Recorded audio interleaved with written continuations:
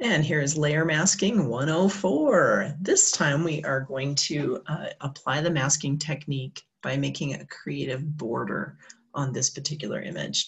So instead of just applying a treatment such as a blur or a texture or some other kind of filter, we're just going to use a different colored layer.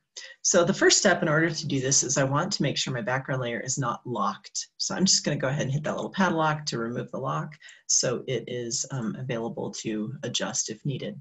I don't really need to make a copy of the background layer because since I'm using masking, it's a non-destructive way to edit. So I'm going to have another layer on top that I'll be working with. So what this is going to look like is, imagine if we cover this image in white or black, and then we use a brush to reveal back and make some creative edging on this image. So that's what the ultimate goal is for this particular example. So I have my original layer. Now I need to add a color layer. So I'm going to go ahead and add a white layer. So I'm going to switch to make sure white is my foreground. And then I'm going to add a new layer. So in the bottom right-hand corner of your layers palette where the plus sign is, that's how you add a new layer. And then I'm going to fill it with white.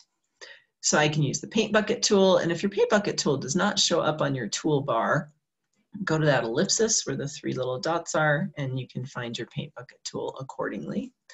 And then I'm just going to click. So I have the white paint on the uppermost layer. And then if I toggle that off, you can see the flamingo layer underneath. So I'm just going to grab a brush and brush away so that I can reveal the layer underneath. But like always, in order to use a mask, we have to add a mask because this is not an adjustment layer, so it's not built in. So come down to the bottom of the layers palette, go to your add a layer mask button and click on it. So although it looks like two white boxes, looks confusing, the first left white box here, that is just the fill of the white color. And the next one is your mask.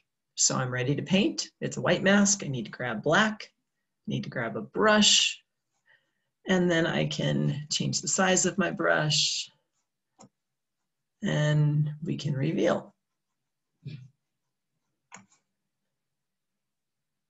So it's just like we've done with the previous videos when it comes to layer masking and reveal, but this time instead of a treatment on this layer, we just have a color.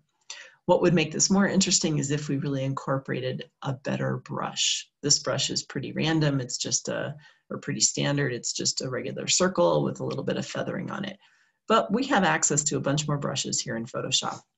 So I'm going to go ahead and undo what I did there just by Command-Z, Command or Control-Z. And now I'm going to go up and take a look at my different brushes. So when I click on this little drop down next to my brush, I see there are several other brushes. This particular panel is generally pretty small, the default is, but on the bottom right-hand corner, I can actually make it a little bit bigger. So it makes it easier to kind of see what I'm looking at. And one more step, as I scroll down to the bottom, notice there are other folders of brushes. These are all supplied to us by Photoshop. So it's a great option to be able to see several different brushes. So I'm going to go ahead and click on the dry media brushes just to come up with something a little bit different. And I like the chunky charcoal brush. So I'm going to choose chunky charcoal. And I can change the size of my brush if I would like to right here. I can also change it by using the bracket keys once I'm back to my document.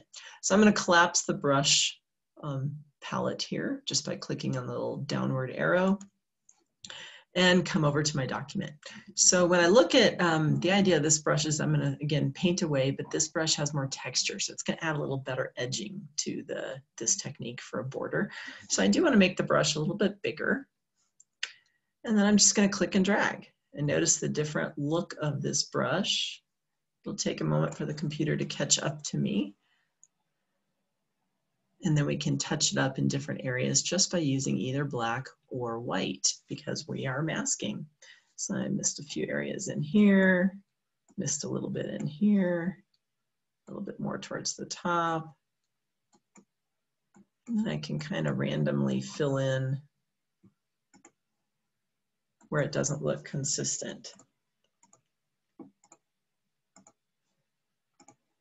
And if I decide it's too much, like if I didn't want that, Because I'm using a mask, it's non-destructive editing. All I do is toggle back to the white color, either with my X key or hitting the toggle button, and then I can erase. So I do want to make sure that particular part of the flamingo is pretty clear and sharp.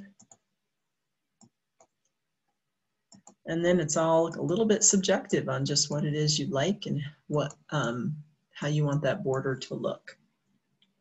And the neat thing is because we have used a layer mask, let's say, you know, the white seems too stark. I want a darker colored border, maybe a dark green, so it kind of transitions a little better.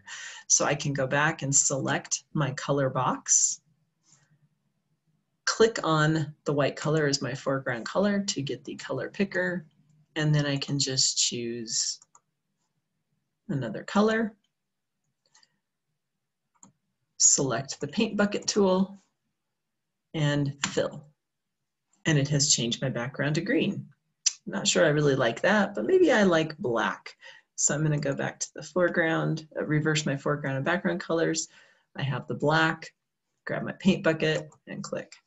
Yeah, maybe the black edging looks a little better, but that's the neat thing about using layer masks is non-destructive editing, and you can change things up constantly and not negatively impact the original image. So reminder, when it comes to masks, the masks are revealing. When you paint in black, it reveals what's on the layer underneath, and otherwise the white area conceals.